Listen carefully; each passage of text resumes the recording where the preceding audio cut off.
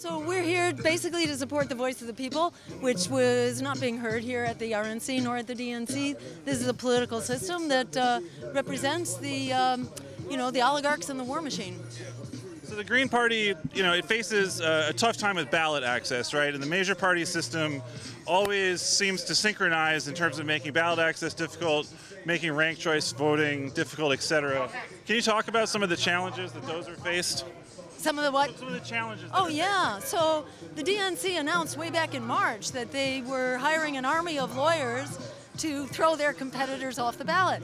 This is the Democratic Party that claims to be defending democracy. They're destroying democracy, supposedly, in order to defend it. We haven't seen them defend it yet. They've also advertised for infiltrators and spies to mess up our ballot drives and our organizations.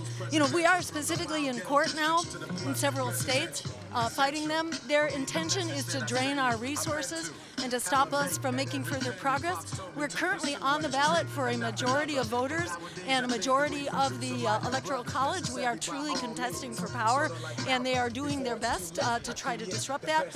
And then most recently, they're now tying up the public funding that we qualified for, $270,000, that we very much need to keep going. And so we're encouraging people to own this fight, to crowdfund this fight, because we are the one anti-genocide, anti-war, pro-worker, climate emergency choice that is already on the ballot for a majority of voters. So we're here to really fight this fight. And without us on the ballot, we don't really have a dog in this fight. Do you think that the other independent candidates are going to have things like debates? Like, could you end up doing a debate with libertarians or anything like that? Yeah, we did one just Monday night, in fact. So we've done several. Yeah, it's on the web at freeandequal.org.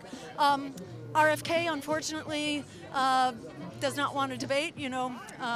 He's been very anxious to be included in the debates of others, but he will not participate in an alternative debate. And Cornel West has likewise been missing in action in all the debates so far.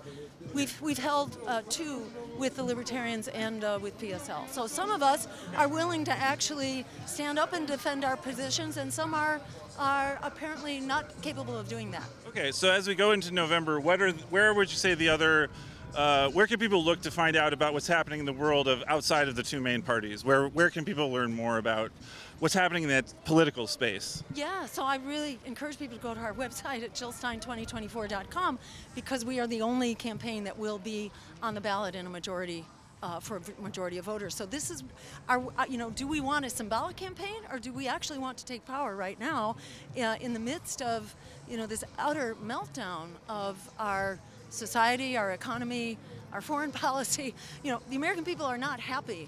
We need a voice in this fight. And if you have three pro-genocide campaigns, pro-war and pro-genocide campaigns on the ballot, and only one anti-war, anti-genocide campaign,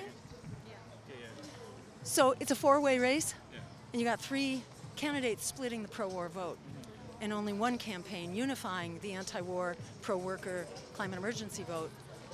You can divide the vote in such a way that it only requires 26%. 26% could potentially win this race. So are you rule it out, and I wouldn't allow the powers that be to talk you into hopelessness. Okay, and forgive me for not being up on this, but are you the Green Party nominee currently? I'm a presumptive nominee, so I have won basically 95% of the delegates to our convention. Okay.